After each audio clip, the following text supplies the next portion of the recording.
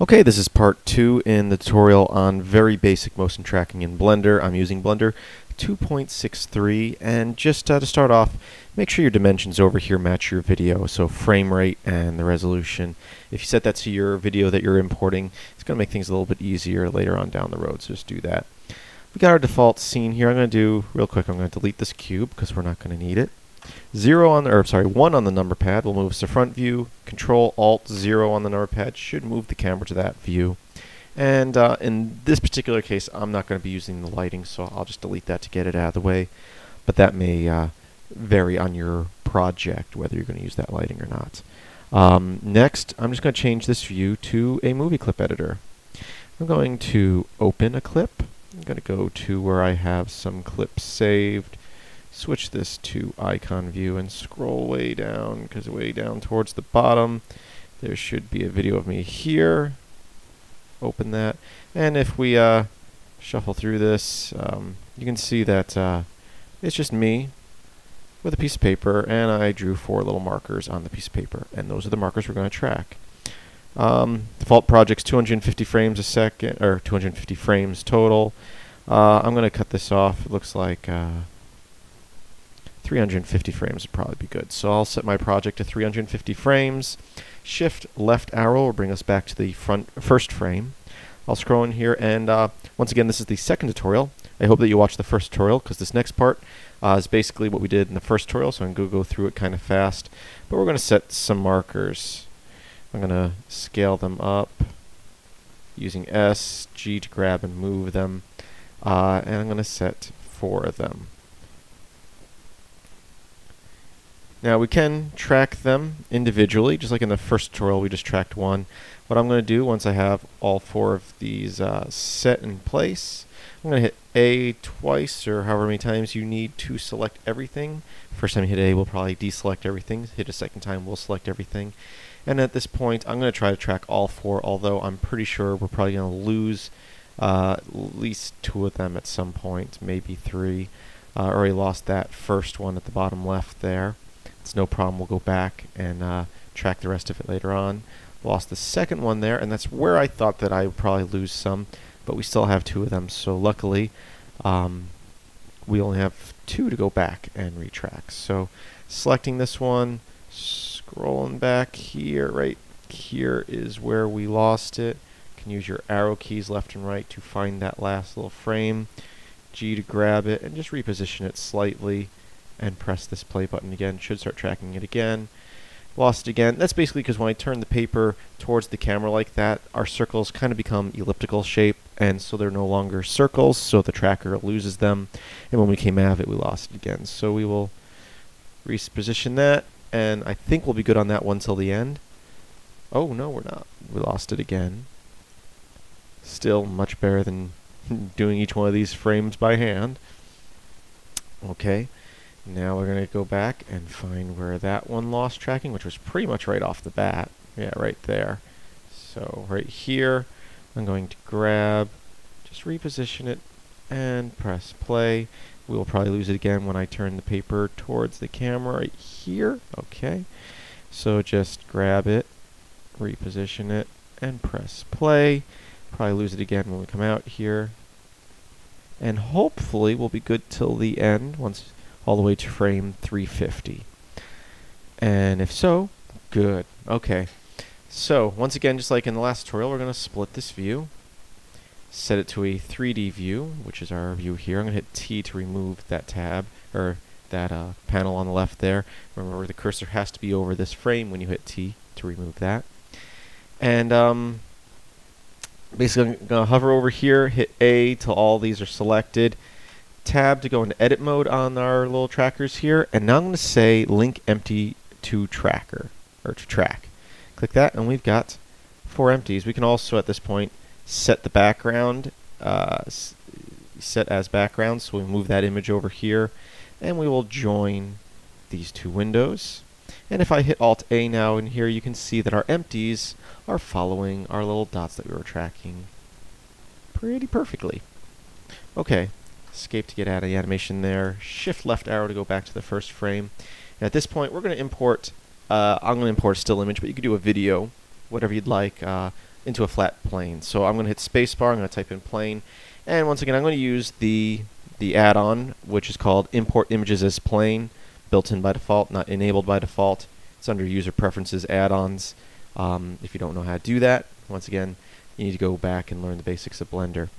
So I'm going to do that, and I'm going to just find an image here, fun image. How about this great one of my wife right here? We'll do this one here. I'm going to say use shadeless, alpha's not important, pre-multiply. Once again, these options, normally you probably wouldn't do shadeless because you'd want to match the lighting of your your original video. I'm not worried about that in this case. I'm going to hit RX90 to rotate it 90 degrees. Now at this point, it's very important, one, what we're going to be doing is hooking each one of these vertices to each one of these empties, but it's also very important that they're lined up perfectly, because if you try to eyeball it, which I tried when I first started doing this, it's going to not look right. So what we're going to do is I'm going to select one of these empties, shift select our plane, tab, select the vertice I want, and at this I skipped a step, sorry. Get out of edit mode, select the empty, and then we're going to say shift S, and we're going to move our cursor to selected. So now our 3D cursor is right centered on that empty. There might be an easier way to do this. This is how I figured out how to do this. I kind of made this up myself here. After the cursor is centered on the empty, select the empty, shift select the plane, tab, select the vertice, and then shift S, and we're going to say our selection to the cursor. Now it's lined up perfectly, and now we're going to link that vertice to the empty so that it follows it. So at this point we're going to hit Control H, and we're going to say hook to selected object. So tab to get out of edit mode, and if I press Alt A to play now, you can see that vertice is tracking that empty. Perfect. We just have to do that little process, in this case, 4 more times. Escape. So select this empty, shift S, cursor to selected, then shift select, tab, select this vertice, Control H, hook to object. Oh, no, I'm sorry, yeah, I don't think it matters what order we'll do. Shift S again, selected to cursor. Okay. So it doesn't matter what order you do those two things.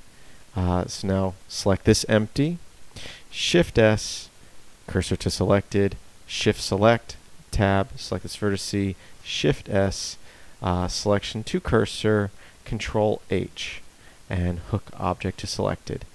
Now I will show you something that I do by accident all the time when I'm doing this. So select that, shift S, cursor to selected, shift select this, tab, select this, and now there have been times where selection to cursor, instead of hitting Control H to hook it, I hit Shift H, which hides that object. Just hit Control Z to undo that. If you hit Shift H instead of Control H, and hook to selected object. Okay, so now we can Alt A, and you can see the animation. We can put this into textured mode, and you can see the picture of my wife is right there. And I mean, besides really touching it up, probably mostly in the compositor to match our scene, we're doing good. But once again, just like in the first tutorial, if we hit F12 to render, you get that image, but you don't get the background because we need to go into the compositor now. We're going to go compositing, use nodes, automatic render. We're going to render our 3D view here. Shift A, another input would be movie clip. And don't click open, click the little film strip here because we've already imported the video. Boom, there it is. And then we'll go Shift A, color, and once again, depending on how you're going to mix this, you might want to go to mix. In this case, I'm just going to do an alpha over, so select that. And what we're going to do is the background image to the top yellow, the 3D render to the bottom yellow, and then the alpha to this frac input. Connect that to the render there. And if we scroll out, you can see it there.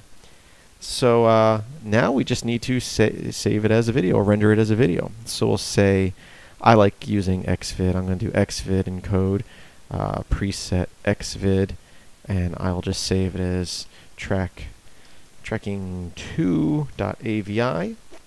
I will click animate. It will create that AVI for me, which I will play here in a moment. And I just like to ask you to visit my site, filmsbykris.com. That's Chris with a K. Should be a link in the description. Hope you enjoyed this tutorial, the one before it. There'll be others coming in this series soon.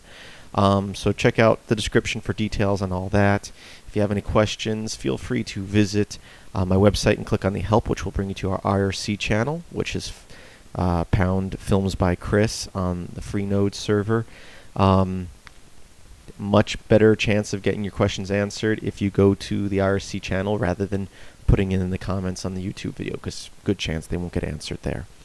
That's it. If you like my tutorials, visit my site. There's a donate button. I would love your support.